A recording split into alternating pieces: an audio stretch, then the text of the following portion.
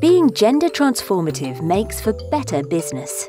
61% of companies that IDH works with in the agricultural, forestry and fishing sectors reported that gender-diverse policies have contributed to increased profits and productivity.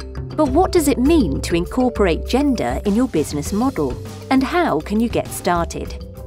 We see 3 types of gender business models in practice: unintentional, intentional, and transformative.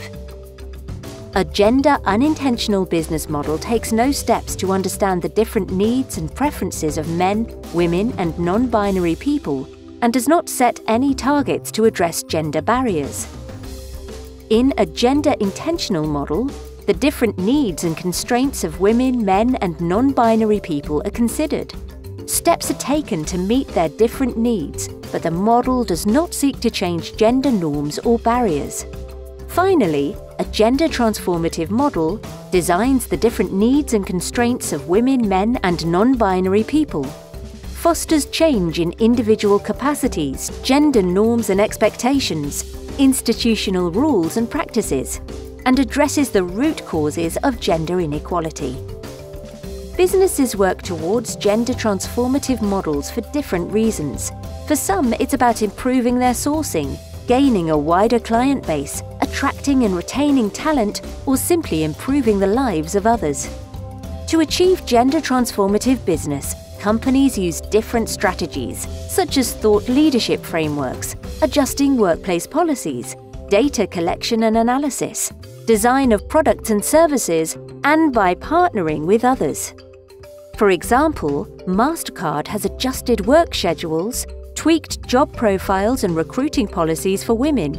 By doing so, they are now attracting and retaining better and more motivated staff.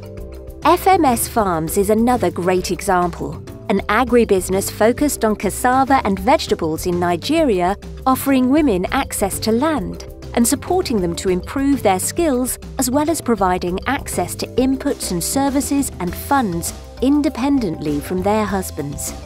Aside from being good for the local community, FMS Farms' gender transformative model has also been good for business, increasing employee loyalty.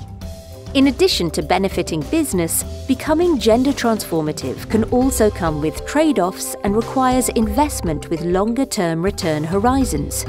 Systemic issues will not change overnight, but we can create this change together.